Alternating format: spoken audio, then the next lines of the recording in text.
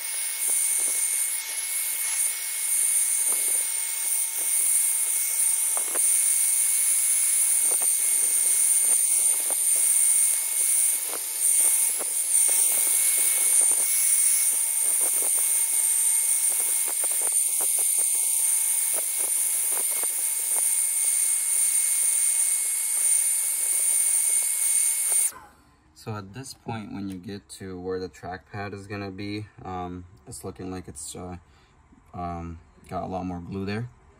So you want to take your time and spend a lot more time using your heat gun or your blow dryer and heat the area really good so the glue's really loose in there.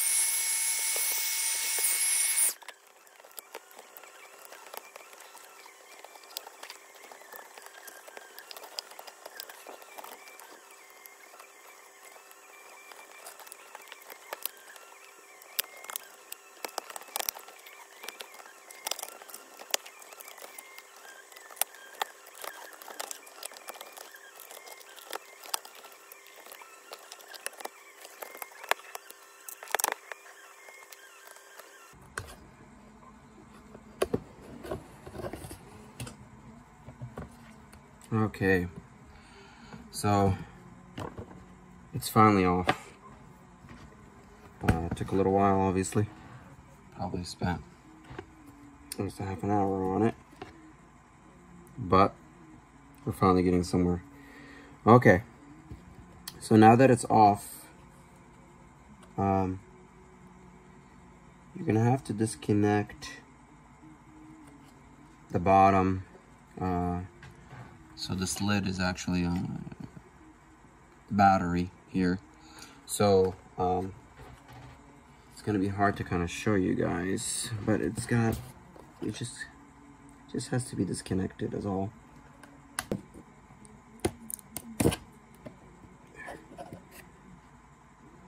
Okay. Now I'm actually not going to replace the battery. That is, I have a problem with the battery. But what I'm gonna try to see about doing is reviving it somehow.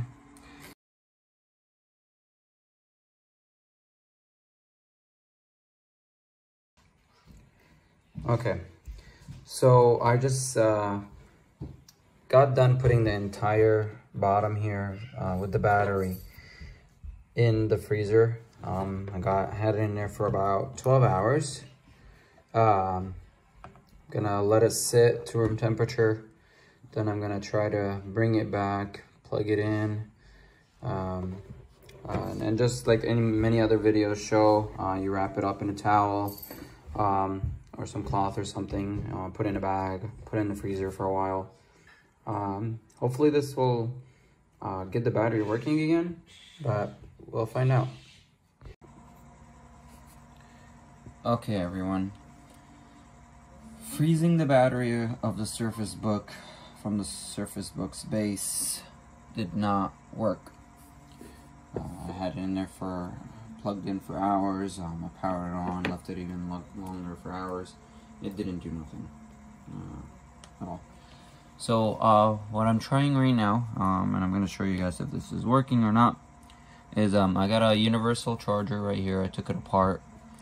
So I have the wires. I connected the two wires, the positive and the negative, over to where the positive and the negative terminals are shown on the Surface Book battery here. And this is supposed to actually give off, you know, more than 8. It was supposed to be 8.7 volts that it gives out actually, but for some reason it is not. Now it's important that I show you on this tester too, that you connect them properly, because once you have a wires out of something, you won't know which one is the negative or the positive. But if you have a tester, it's going to show you which one is which. So if you look here,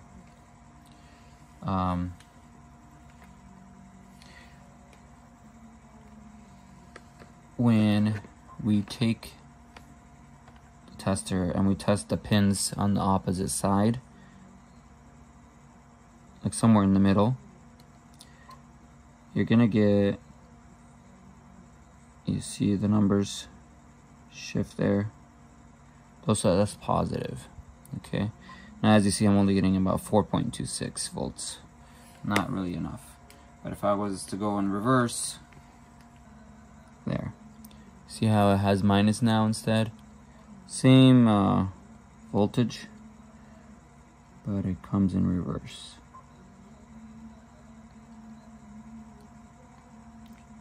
There you go. So make sure you have them in the proper order, okay? Red being the positive, and whatever your other color is be the negative. Point is, wire it right so you don't damage your battery or do anything. Alright, so now I left this overnight. I have this running all night. So what I'm going to do right now is I'm going to disconnect the power here. Okay. Now what I'm going to see is if it can hold, if it's showing that power output all on its own or not. So, moment of truth here.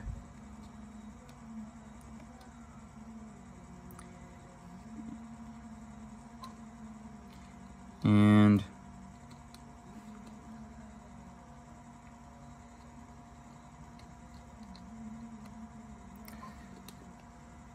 sadly, this did not even work.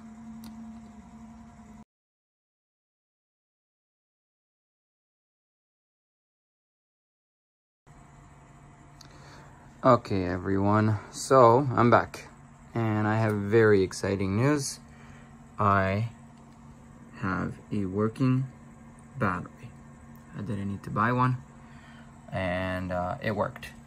So it's been a little while since well, I mean, I've been working on this non-stop. I can't say it's been a little while. My last attempt was with recording anyway, was yesterday.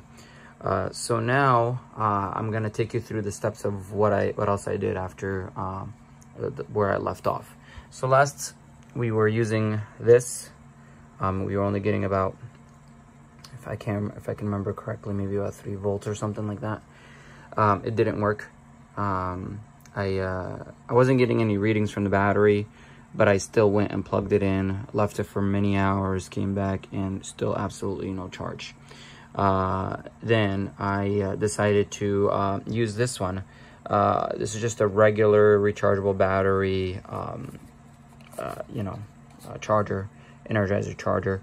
So it's but this one was giving off 8 volts, and so I did the same thing. You know, I wired on this one. Actually, you couldn't just get the contact with the positive and the negative. Just showing how it was. So it was actually opposite. So this positive was with this negative would work, or this positive and this negative would work. This is how this particular model functioned. So you'd have to have 2 batteries in at a time. So to avoid that, I just made my connection right here, and then I made my other connection over here and connected it with it. I don't honestly know if this one worked or not. I'm only showing this video just to explain that I'm not really sure if it worked. I'm going to maybe do a little something different, because right now, as we all know, we're just focused on recovering the surface base battery. So not the actual screen battery, which I also have a problem with, but one problem at a time. So we got the surface base working now. Again, I don't know if this charger did the trick or not, because I don't know if I actually plugged it in again after this one. I went to get some readings from the battery afterwards, and I wasn't really getting anything. So I decided, you know what, I'm just going to take it one step further. So for my next step further, I got one this Makita 18 volt battery for my drill, and I decided, well, I'm gonna try this. Well, I got nothing to lose. So here you have your negative and your positive right here. So I just got the wires in them, obviously, and just like I demonstrated before with this one. So I did the same thing. I made the contact on the pins. I'm not sure if most of the pins, they were all, when I tested multiple of them, they all responded the same. So even though you don't have to have contact with all the pins on the bottom. So that, again, seemed to do the trick for me.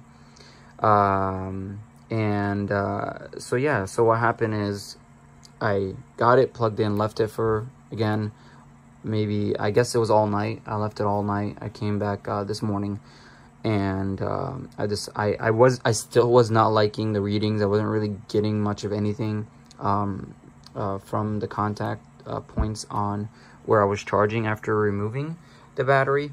And actually, no, sorry. So then this was last night that I did this, and then I plugged it in all night, and I came back this morning, and thank God it's working. So you could see I have 95% battery. I disabled, you only see one battery because I disabled the other one just to avoid confusion. So this is the base's battery working right now. The other battery is currently disabled. Everyone, this is exciting. I am very, very excited that I got this working. You know, so this should help a lot of people out. And it's safe to say that this would work for not just the Surface Book, but also just any Surface product, because I'm gonna guess they all work similar when it comes to their battery. So it's not gonna be just a Surface base that you could fix using this method. You'd probably be able to fix any of the Surface products, whether it's a Surface laptop, which I'm sure is a nightmare to open, way worse than this, or just a Surface Pro. Again, those things are really difficult because you have to remove the whole screen. But again, I'm going to see if I can come up with a way where you don't have to open up the screen to get this battery to work. I hope this video was helpful. Again, I'm very, very excited. It is fully charging. Just to kind of show you guys, it is fully functional at this point. It does charge. For my particular, just to mention this in this video, another reason why I disabled the other battery at this point is it behaved a little strange. The other batteries sometimes caused my system to just jump to hibernate. I don't know why. So for me, I just decided to have it disabled so it doesn't mess with anything. And again, you can see it's charging. It's holding a charge. All we had to do was that. Also, before you close up the base, before you enclose the battery back up again, it's very important that you decharge and charge it a few times just to make sure everything is right. Because if you end up closing it all back up again, then you'll have to open it back up again if this didn't work out for you. I hope this works again for you. For me, it did. I'm very happy, very excited once again. I hope it worked for you. Be sure to like and subscribe. Be sure to comment, hit that bell, and thanks again for watching. Good luck.